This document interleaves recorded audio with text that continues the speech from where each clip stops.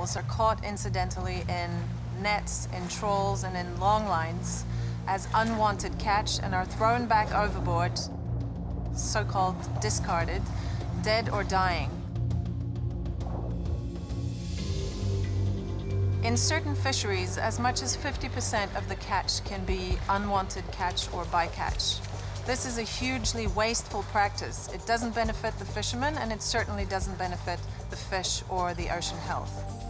WWF established the Smart Gear competition in 2004 to improve fishing gear so that we can actually ensure that we catch the fish that we want and that we leave the rest of the fish and marine animals in the sea.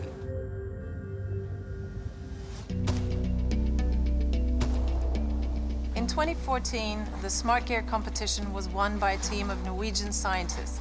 And what they did was develop an air-powered sampling mechanism that you can use in so-called purse seining, a type of trawl or net that is very effective at catching fish, but isn't necessarily letting the fishermen know what they're catching before they pull the net on board their vessel. So what this mechanism does is allow the fishermen to sample what is actually in the catch.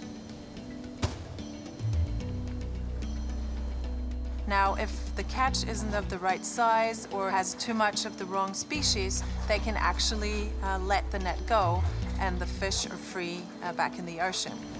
But it also allows the fishermen to know if the catch is right, then they can pull the net on board the vessel.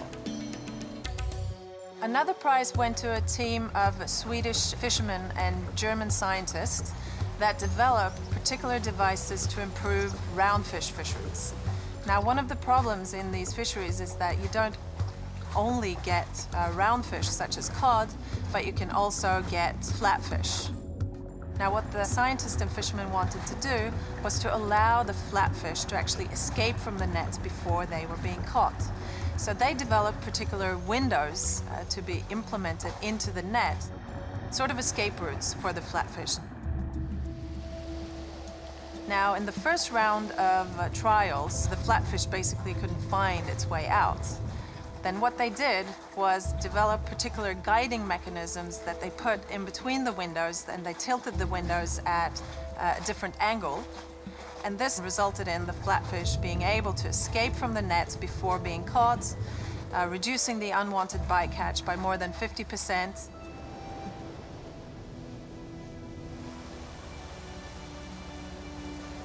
By coming up with smarter fishing methods, by developing smarter gear, we can actually improve the state of the world's fisheries, improve the ocean health, and also allow the fishermen to catch more fish in the future.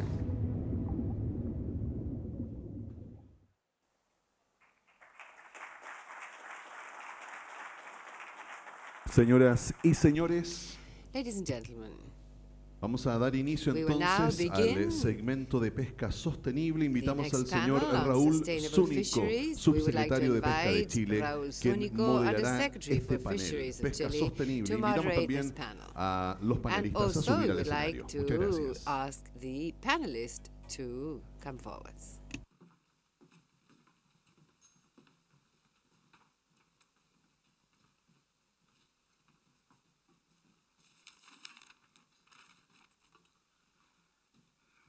Muy buenos días a todas y a todos. Good morning, everyone.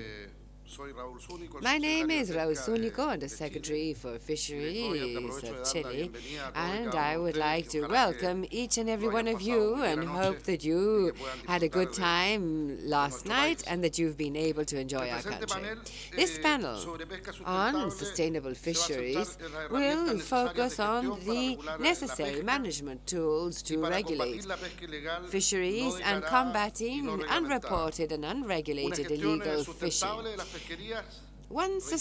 Sustainable management of fisheries requires innovation, research for the best possible decision-making using new technologies that are cost-effective and with a holistic approach to fisheries management, including water resources, marine environments, coastal communities that indirectly or directly depend on fishery, and all actors, including economic, social, and overall aspects. We all know that fishing has reached levels that we could hardly grow in coming years. So we need to add value to our products and reduce losses in the processing and distribution chain. We need to address challenges to improve knowledge for the preservation and recovery of our fishing stocks. And also, we must oversee fishing operations from beginning to end, where we also need innovative and cost-effective approaches.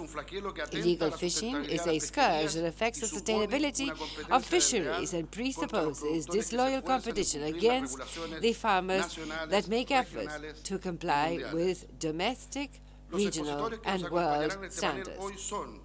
Our speakers here are Dr. Renato Quiñones from the University of Concepción, Chile, Mr. Joao Aguiar Machado, Director General, the DG MARE, European Commission, Campbell Davis from the Pelagic Predator Ecology and Dynamics Commonwealth Scientific and Industrial Research Organization, Australia, Max Guerrero from the Federico Santa Maria Technical University.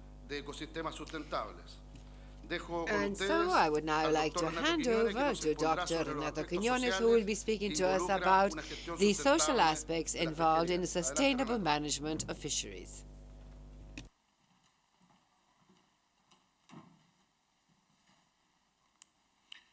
Muy buenos días. Good morning. It's a pleasure to be here today. I'm going to use, however, my native language. Es un placer estar aquí, pero hablaré en español. Quisiera primero que nada agradecer First of all, I would like to thank the organizers of this event for the invitation and allowing me to reflect together with you on a topic that is usually not first place in our discussions, the issue of the behavior of the stakeholders and the cultural changes that are required in order to ensure world fisheries sustainability. At this conference, we've heard many presentations that have made it very clear that world fisheries sustainability is going through a difficult and complex time, and we've seen that unregulated and unreported illegal fishing represents 25% of total world fishing, so we are addressing issues of the utmost gravity. However, this reality, this issue, is not occurring in isolation, but rather it is part of the overall complexity of the socio-ecological problem.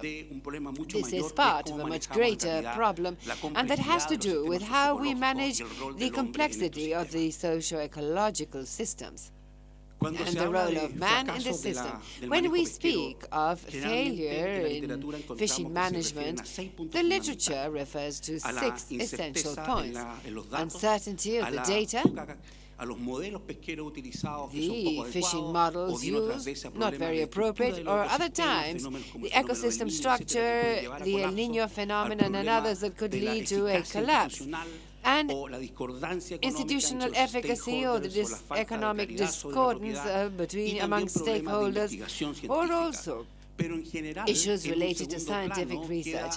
But in a second stage is a very essential problem: the behavior of the stakeholders, and especially the culture that underlies that behavior. It is openly recognized in world literature that world fisheries and fisheries governance has to do with a particular problem called the wicked problems, which could be compared to direct problems.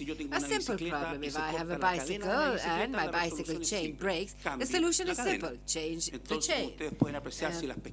And so, if fisheries were that simple, we would not have the issues that we're facing worldwide. Fishing sustainability is part of this other type of problem, the wicked problems. As you can see here, it's difficult to know what we're showing here in each one will interpret this differently. And that is what characterizes these wicked problems. Each stakeholder has a different approach.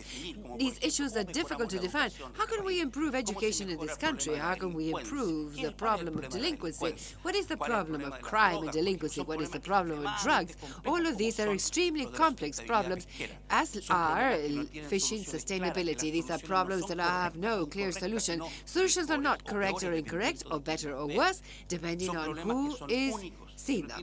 These are unique problems that do not have solutions that could be transferred from the experience of one country to another. And so, once we become aware of this, we must recognize that wicked problems include value judgments, which means that decision-making and governance is extremely difficult. So here we have a typical example of what happens when someone, in this case, you see the red circle here, attempts to use a direct approach to resolve a wicked problem. And so what we have here is a typical problem when we want to solve the issue of fisheries, a simple solution. For example, illegal fishing, let's put police in all ports so we can resolve the problem. We know that that is not the way to do it, because each complex problem has a simple solution, and that is wrong. In other words, there are no simple solutions for these highly complex issues. In addition, each stakeholder has a different view of the problem. And so that different perception, approach, and so on has to do with what? Meanings, values, identity. Let's recall Thomas's theorem, which was an essential theorem in modern sociology. What people perceive as real have real consequences. It is not the reality itself, but what people perceive as real. And so we want to modify the behavior of fishermen or other incumbent groups in order to promote fishing sustainability. We must go there to perception, and that has to do with what? Culture. What is culture? Well, we could be here for hours discussing that, but here we have a basic definition. Culture is a system of shared beliefs, values, customs, behaviors, and artifacts that allow people to address their environment. And this culture is transmitted from generation to generation through learning. Institutions for fishing management are totally permeated by that culture of the ecosystem where they operate. And so, therefore, my message now is that this essential issue, the cultural issue, is of key importance, and we must address it in depth. This is an example. Mocha Island in the central part of Chile. This is a paper that we did recently, and we showed that between 32 to 68% of annual gross revenues for fishermen, what is known as turf, is lost in theft, poaching, as a result of other nearby fishermen, but also fishermen that live in the same island and the organization. So we have an issue here that has to do with culture. The same thing happens when we have measures to be adopted to protect fisheries in the long term. However, most stakeholders give priority to the short term, where we have demonstrations and political demonstrations of all type, and very often even authorities, members of parliament and others, that obviously will not support sustainability but the short term. So, how to change all this? Well, through social learning. What we need to do is link models for behavioral change and fishing management. As a rule, this is does not go hand in hand. And what is social learning? This is precisely a process that could occur among stakeholders themselves if these relations are facilitated and if there is appropriate institutional support. To conclude, I would like to draw this analogy of the iceberg. As you can see, normally when we talk about fisheries and sustainable, what we see is stock assessment, how to improve the ecological impact of fisheries, and talking about the effects of environmental variability and so on. But what lies beneath the water surface and what we should really address with far more intensely is stakeholder behavior and, above all, acting on cultural change. Some of you will be certain that I am dreaming, but there are examples. This has been done. Please note how perception worldwide has changed in relation to other matters as well, AIDS and so on. All of this is possible, but we need to become aware that this is an essential issue and that must be taken in by institutions and our discussions about fishing sustainability. Thank you very much.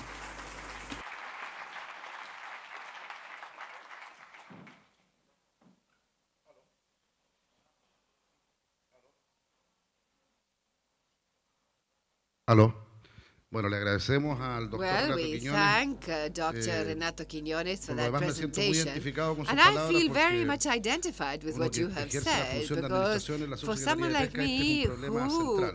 holds a Hay government mucha información position, que nos this is a llega core desde issue. los equipos We get científicos, so much técnicos, information from the pero lo que más scientific cuesta and technical es teams, convencer a los but most actores, difficult articular a is los to actores para llevar adelante una convince política. Yo the sé que la presentación de él stakeholders to dura carry a policy una hora y out. media, I así que está know disponible a hacer that consultoría his cada uno de ustedes, presentation así lo lasts solicita. an hour and a half, so he's available for Quiero consultancy. dejar al señor Joao And now I'd like to recognize Joao, Aguiar, Machado, who will speak to us about the EU common policy and also combating illegal fisheries. Thank you, and good morning, ladies and gentlemen. I would like to speak of two issues during this panel dedicated to sustainable fisheries. The first one is what the European Union is doing to ensure that fisheries in the EU are sustainable. Secondly, I would also like to address what we are doing to fight unsustainable illegal fishing.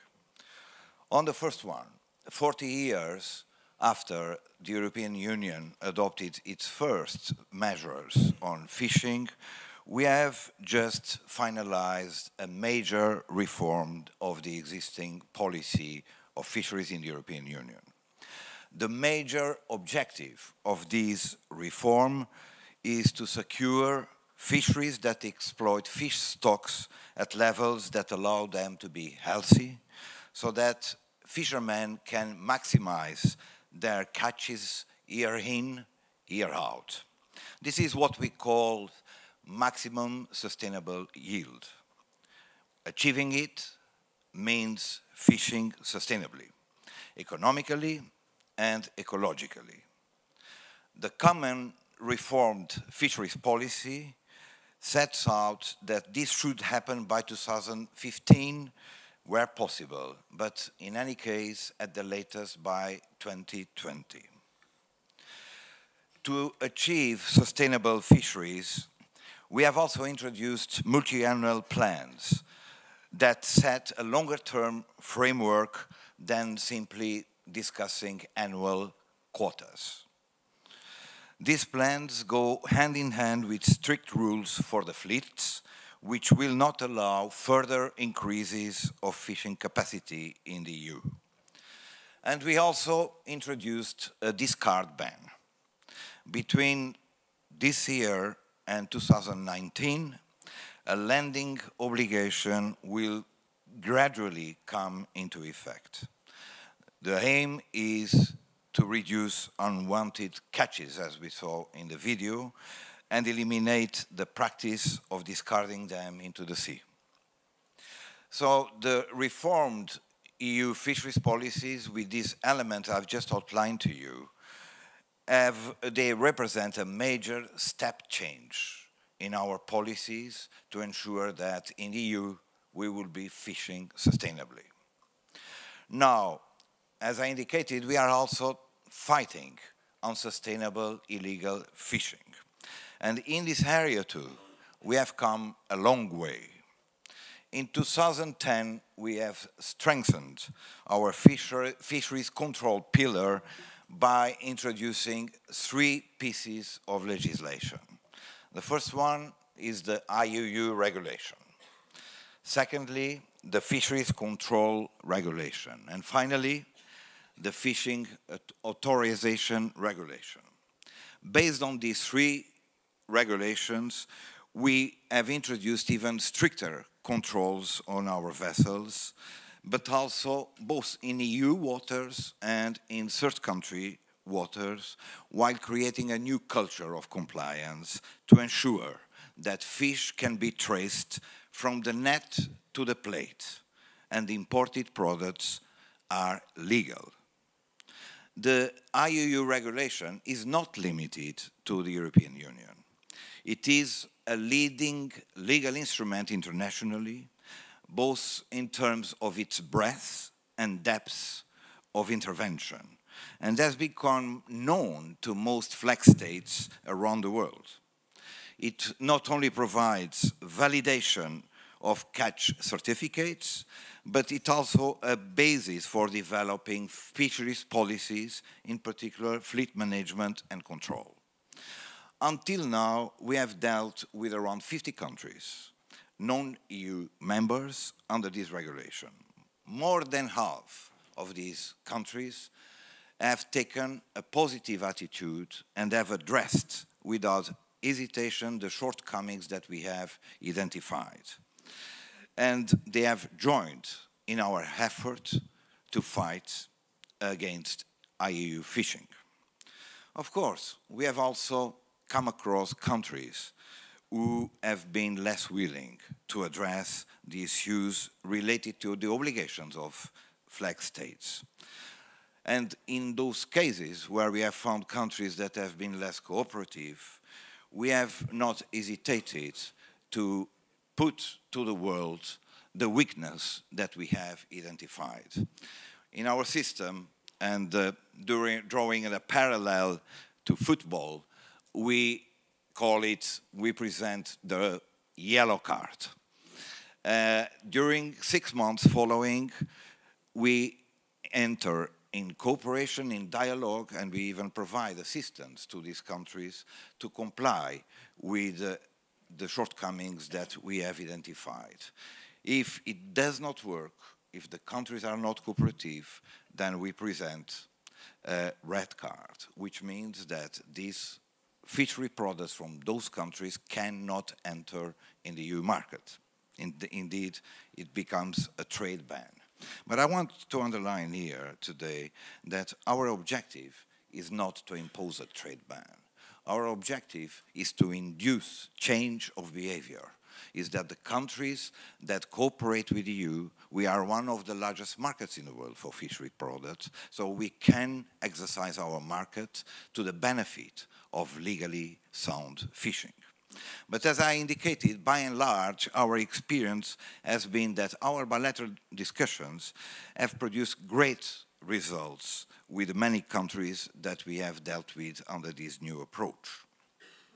They have put measures in place that may be obvious to some countries, but are absent in others, such as a proper legal framework and a proper sanctioning system. Such a fundamental framework is an important part of fight against IUU fishing. So is cooperation among authorities within and across borders. But we believe that we have to go a step further internationally. IUU fishing is only interesting if you can sell that fish to markets. And that's why we have gone that step further ourselves by preventing entry of such fishing into the EU. But as long as the EU does that alone, they will find other ways to sell their products to other markets. So we need to cooperate all internationally, not only flag states that are crucial, but also port states that are controlling their ports, and coastal states that are controlling their EEZs, and also market states and processing states controlling traceability. And last but not least, on chartering states and on states of nationals involved in IUU fishing. At international and regional level, we must act to ensure that the FAO International Plan of Action on IUU is properly implemented, that the Port States Measures Agreement is ratified by enough countries so that it enters into force, that the obligations and performance reviews are introduced for all states related to the fishing industry, from net to plate, that the fight against IUU is further strengthened in regional fisheries management organizations, and that we achieve full traceability for fisheries products, and large market states jointly take actions to prohibit imports of IUU products. If we make an effort to introduce and truly implement these tools, we can reduce IUU fishing considerably. This will contribute to a better sustainability of fish stocks and the livelihoods of coastal populations. The fight against IUU fishing remains a top priority for the European Union. We call not only on all states, but also upon all operators and citizens to join us locally, regionally, and globally on these ongoing battle against perpetrators who constantly adapt to attempt to undermine our efforts. Thank you very much.